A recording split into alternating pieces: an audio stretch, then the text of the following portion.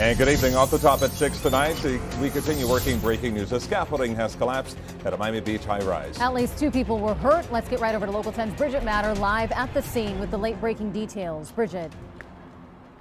And what we know from officials is one person is critical and the other was treated on the scene here. We are working to get more information, but I want to show you the collapse from our vantage point here. It's a bit hard to see, but you can see that something is on the side of the building. There is some construction on these balconies here at this condominium complex, but let's take you up to Sky 10 to show you from above. It's a little bit easier there to show you what happened here. We are asking Miami Beach Fire, who are handling this case, what exactly happened, how this collapse happened, and we did see from our cameras here on the ground that some colleagues, presumably of the people hurt here, were visibly upset. So we are asking more about the condition of that person that is in critical condition.